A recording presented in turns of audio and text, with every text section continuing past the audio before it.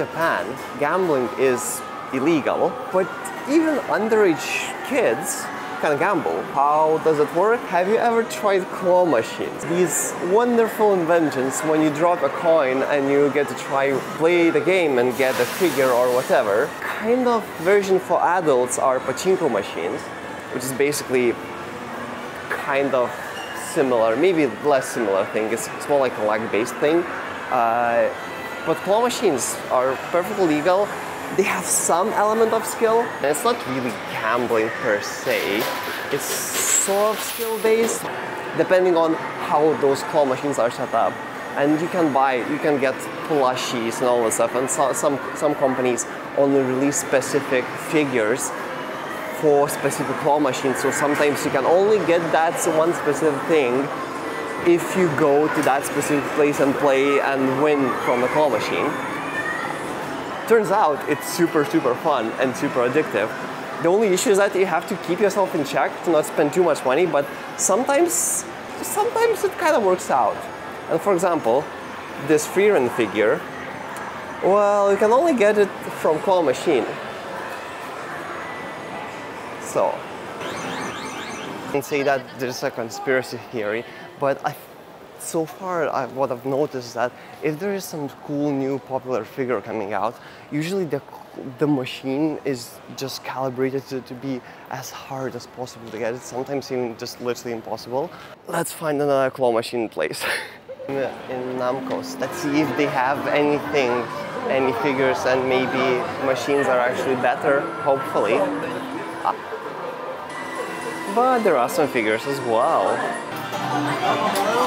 It wasn't easy per se, but finally Nijika has joined the club of figures. You can ask, what's the verdict?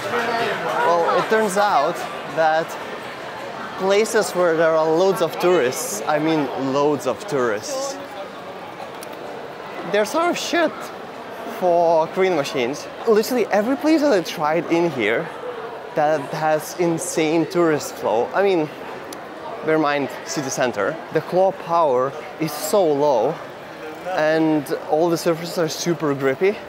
While I tried places outside of city center, more like where realistically actual locals go, suddenly it's so much better in price. It's literally a half. Basically, each place like literally half the price from the city center. So yeah, well, it turns out don't go to city center claw machines. Who knew, right?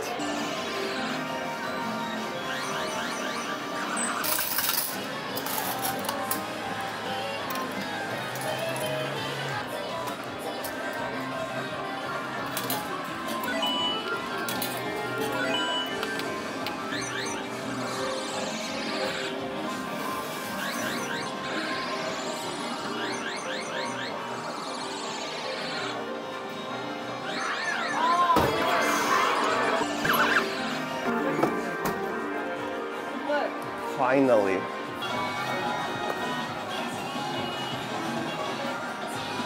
It would be shit to abandon now. Yes, finally. Well, our second win today.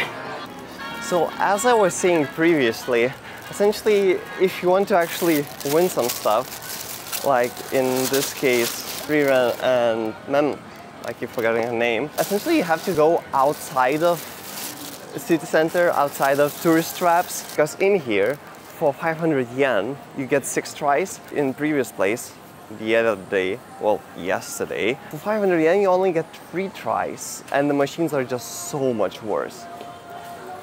So what I'm trying to say is that just go outside the tourist trappy areas and you'll have actually some fun, because in here you can win, prices are same, literally the same figures. See smaller places, they're nicer, people are nice in there, and just in general more fun because you get stuff.